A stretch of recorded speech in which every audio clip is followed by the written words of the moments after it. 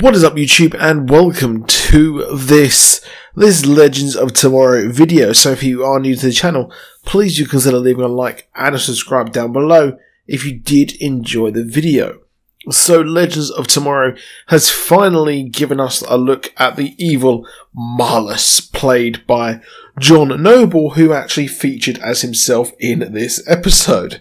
So this episode featured, it went around quite a bit. We had Barack Obama, we had Gorilla Grodd, we had old man or old lady Amaya or Vixen, and we also had a giant demon appear, and a Jon Noble played by himself. So it starts off with Barack Obama being attacked by Gorilla Grodd, which is just absolutely strange. Now, I certainly feel that this would have been a better cameo if they fleshed out the Barack Obama idea, if they made it so he never actually became a politician, or he never even decided to study law, which is just really, really weird. And they really could have done something with this episode. They could have done a lot more with it, a lot more political, made a bit of more of a statement, as opposed to just have Barack Obama in the episode for zero reason apart from for Sarah Lance to actually talk to her. So it was just weird that Barack Obama is actually in this episode, and it just feels really, really tacked on. And while I did enjoy this episode, the whole episode just felt a bit messy and all over the place, and just felt really odd. And to be honest, so far this season hasn't really felt, or at least the last couple of episodes haven't felt like that they are coming towards a close here for the season. And next episode, is actually the finale. But we're getting another season. It's been renewed for season 4, so that's pretty cool as well. But Gorilla Grodd has felt kind of superfluous to the entire show so far.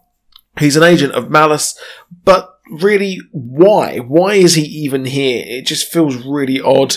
He hasn't felt connected to the Damien Dark, Nora and Kuasa group, who were actually involved in getting Mallus back, and it never actually worked. It just felt really odd that Gorilla Grodd is actually involved. So the fact that Gorilla Grodd was in this, it just felt completely strange, but he was in the sort of the Vietnam episode, so there is that.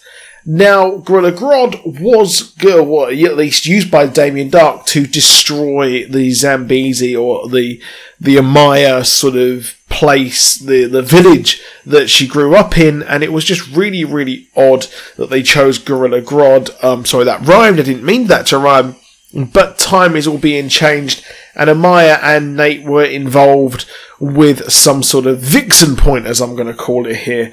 As back in 1992, they needed to change things and protect the village, but that never actually turned out to work very well whatsoever, because Gorilla Grodd still coming in. Now, I did enjoy it. I found it funny when Gorilla Grodd was actually kept in that jar thing, which was really, really funny.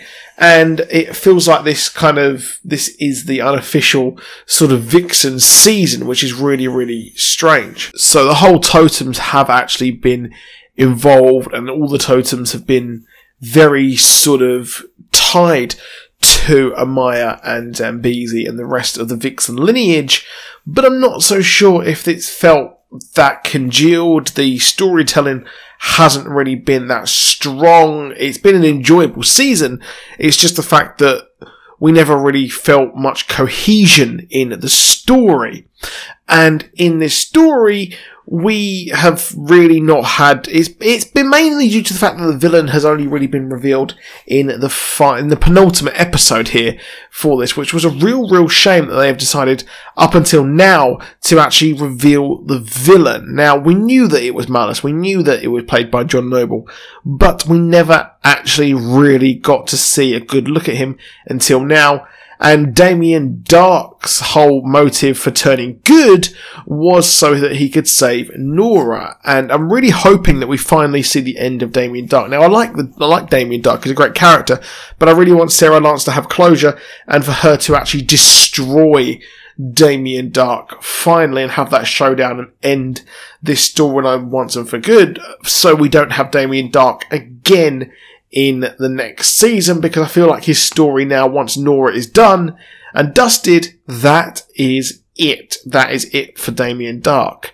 And like I said, it's been very fragmented. We've had all the totems, we've had Nora and Damien, and it just feels a bit kind of everywhere. It feels a bit scattergun this season. But then again, Legends of Tomorrow has always felt a bit scattergun in its approach, because it's such a big cast and there's so many storylines that they want to get and have on the show. So Nora has turned into Mallus. Not sure if she's completely gone, but that is it for her, to be honest, and that is done and dusted. Now they need to stop her with, or it thing, and send it back. Now, it does very much look like a demon, like Trigon the demon, and things like that, which would be pretty cool if it turned out to be that that was actually Trigon the demon properly. But they do need to use all the totems to send Mallus back to whence he came.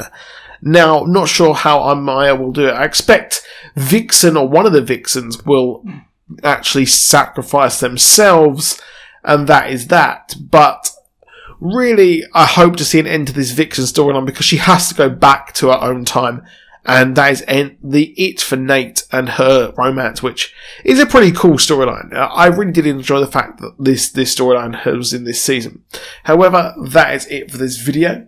One thing actually before I go is the fact that we never got to see a really cool backstory as to why Ava's was used by Rip. Is simply just the fact that she's like, they've gone through so many clones and he can just use her to be expendable, which is weird considering the fact that she's now decided to actually side with the Time Bureau against, and it's just a bit odd, that story, and the whole Ava mystery was a complete waste of time, completely pointless.